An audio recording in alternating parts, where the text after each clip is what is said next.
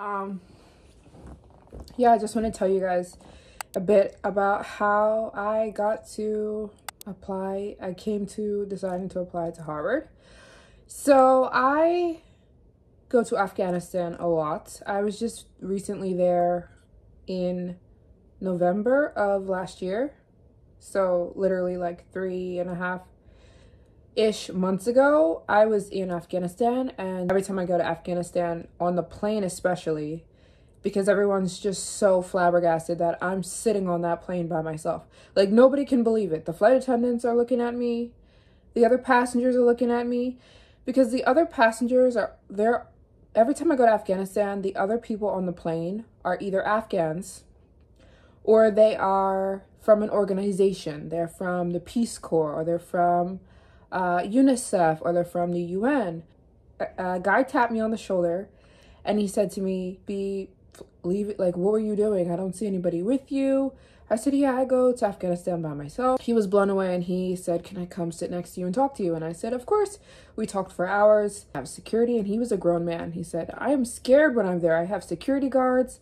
We've got an organization. We're very much like not in just walking around traveling. Like, and I have security and I'm a man. And I said, I'm not afraid of these people, and we're friends. They are labeled as terrorists, but they're not. They're really not. They're regular people like you and I. So many of them are my friends. So many of them have never harmed one person. So many of them are just trying to protect their own country. Taliban just means student of God. So anyways, the Taliban was sitting in like 5 rows above us. And he saw me talking to them in the beginning of the flight, and they were just asking me, how was your trip? Did you feel safe? How was everything? Up like that. So that's what the guy saw. He's like, you were just sitting there talking to the Taliban like they were your brother. So I was just talking about how it was completely fabricated. The leave that when the U.S. left, the big exit that was all over the news in 2019, when we left Afghanistan, it was totally fabricated, completely fabricated, the actual situation of what happened. So I was just kind of breaking down how it was a big lie and how Afghanistan wanted us to leave. And Afghanistan was horrible when the U.S. was there. Honestly, I wouldn't have gone to Afghanistan when the U.S. was there. Now, maybe I would have, but there was bombings every day. There hasn't been bombings really at all since the U.S. left. It was so much more dangerous. There was a lot of horrible undercover stuff going on by the U.S. to the Afghans. So anyways, every Afghan in Afghanistan will tell you, we love having our own country back. And I don't know, maybe not being shot and killed in our own country for no reason, or our women getting raped. So anyways, I'm not going to get into all that. But anyways, I was just talking to the guy about that you should not be afraid.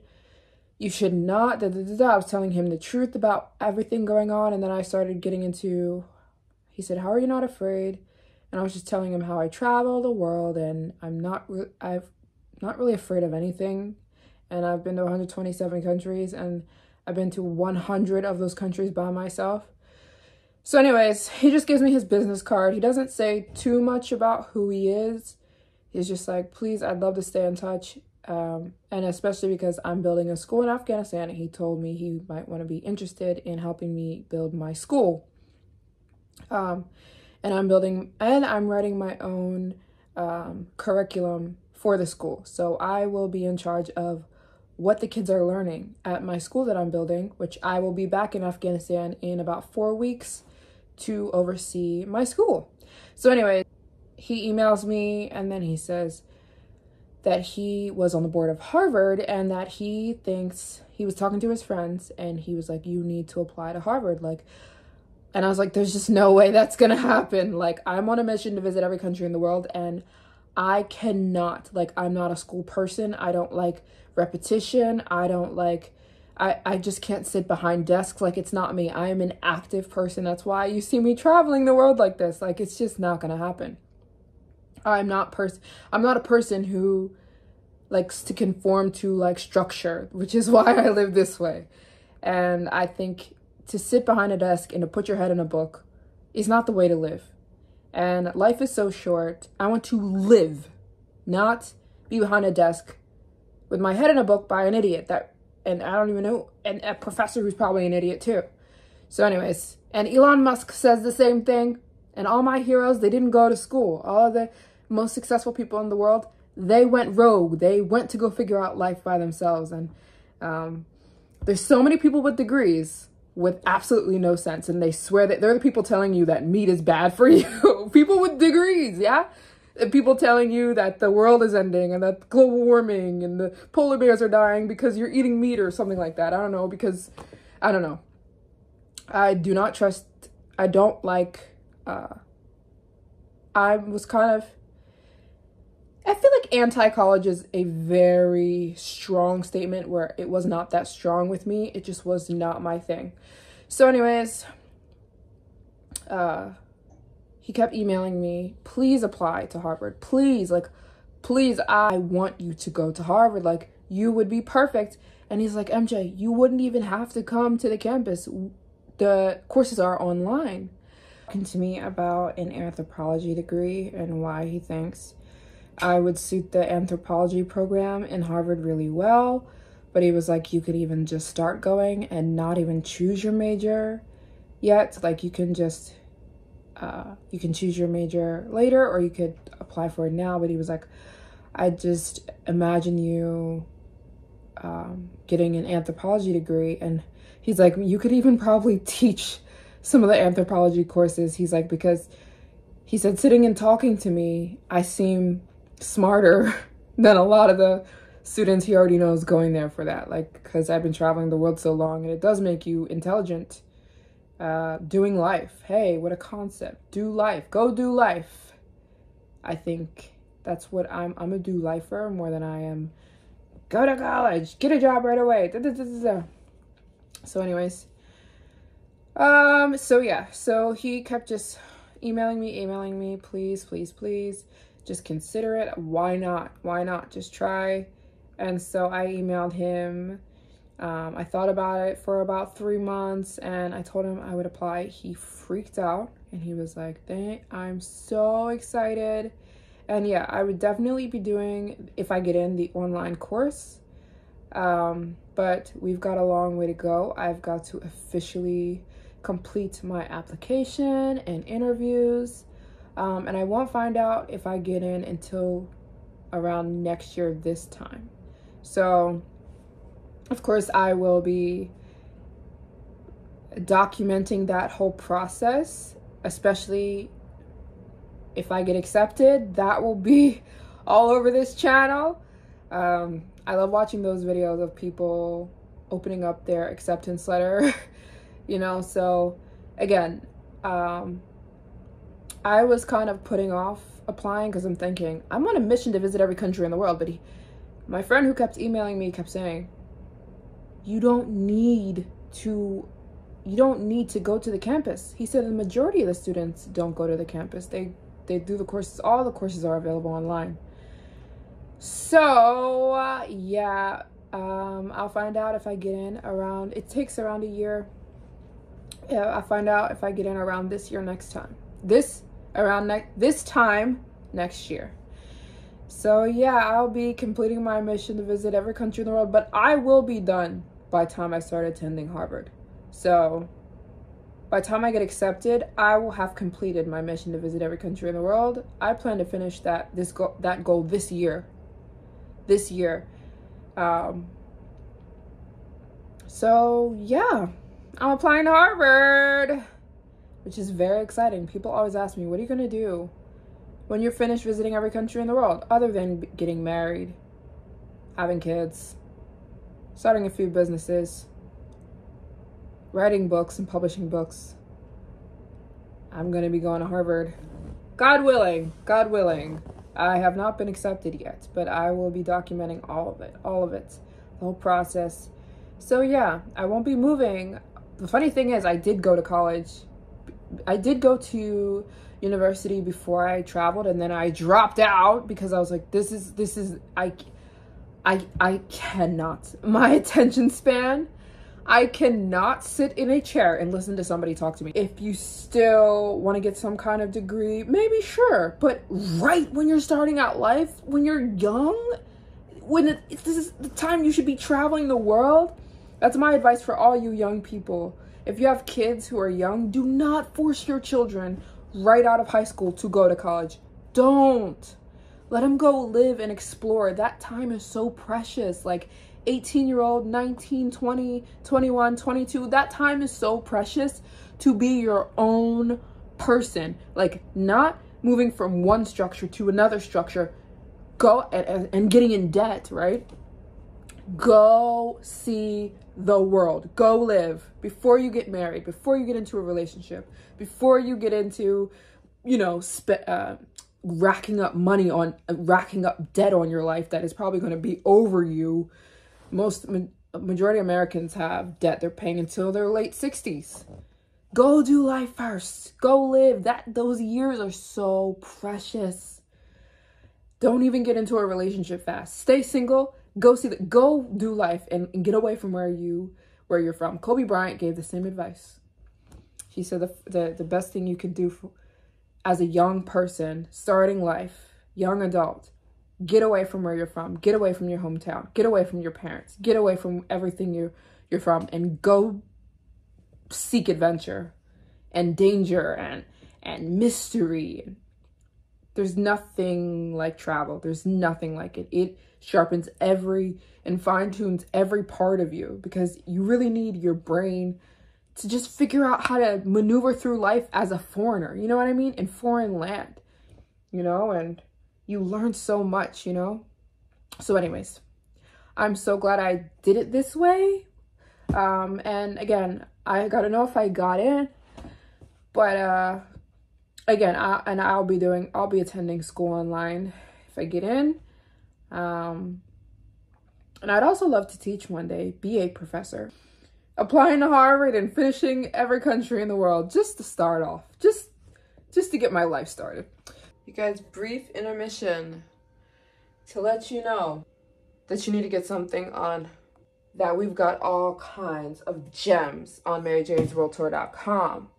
I put all of my Japanese favorites in the form of boxes on my website. So we've got beauty boxes, we've got boxes where I put Japanese rice to make rice water for hair growth. This rice to make rice water with will have your hair growing so gorgeously. This is Japanese hair growth rice. We've got that on my channel. On my website, I put in a spray bottle in the box so you can make your rice water and then put in a spray bottle and apply it to your hair. We've got beauty box where I put all kinds of Japanese hair oils, the best face masks. We've got snack box where I fill a box just full of delicious, these are little flan chocolates. How cute, and they're delicious. Everything is delicious. I fill a box. This is chocolate, anime chocolate. I fill a box full of delicious Japanese snacks. We've got chips. I really hook these boxes up. A little wafer ice cream. We've got all kinds of stuff. I fill a box up full of snacks. I also ship delicious milk, Japanese milk jam. It's so delicious, available on my website, and the best peanut butter you will ever taste in your life. All natural, Japanese peanut butter made not even far from where I live here in southern Japan. It also comes with ginger tea. This is so good for digestion, ancient Asian health secrets. We've got all kinds of stuff. Beauty boxes, like I said, where I put a ton of oils, Japanese oils, and beauty products. And I just put everything you need in a box. Is there anything else I want to talk about? Yeah, my website. You're directly supporting By getting something on my website, you're directly supporting my goal, my mission to visit every country in the world. Because I have to finish that this year. We're gonna do it. We're gonna do it. We're doing it. It's gonna take one country at a time, but we're going to do this year. It's going to get done. So you're directly supporting my mission to visit every country in the world by getting something on my website. I'm like, we're gonna do this thing. Sometimes it seems impossible, but those are my kind of goals. If something seems too, oh yeah, I'm gonna do that, then it's not even something me worth doing. When it's like impossible, it's like Maryjane's gonna go get it. So it seems, oh, I do have 127 countries under my belt, done and completed. My poor passport. Should I show it? Passport. Which I actually got a new passport and I'm gonna go pick it up tomorrow. Because this one, look at this, poor. It's almost worn out to the point you can't even see my country anymore, the US. This poor passport. Look at this. It's completely full. That's my Afghanistan visa. Look, that's the last page of this passport. It's completely full. Completely. And just beat up. Like, just beat to a pulp. This poor... Another visa. Yeah, it's just... It's done for. There's no space left here. So I had to go to the embassy last week. And I showed them. I'm like, look at this poor thing. And there's no space left on this passport. And they were like, oh gosh. So I got myself a new one. Don't worry. I pick it up on Friday. I got it from the US Embassy here. But yeah, this thing is just done. You can't even see some stuff. This was Tanzania. My Tanzania visa. When I was in Tanzania. Yeah, it's just done. Kenya visa, Ethiopia visa, man. And this is my third passport that I have completely finished. So yeah, it's done, but I don't throw them away. So I have my fourth passport at the embassy. I go pick it up on Friday. So yeah, that's done. That is done. But anyways, yeah, completing this mission to visit every country in the world this year. Support me by getting something on my website. Support my mission to finish these last 67 countries by getting something on Maryjane'sWorldTour.com. Get yourself some snacks or some Japan Beauty or some Japanese peanut butter, which is so delicious. And I'm so excited to take you guys on this journey of mine, seeing if I get into Harvard.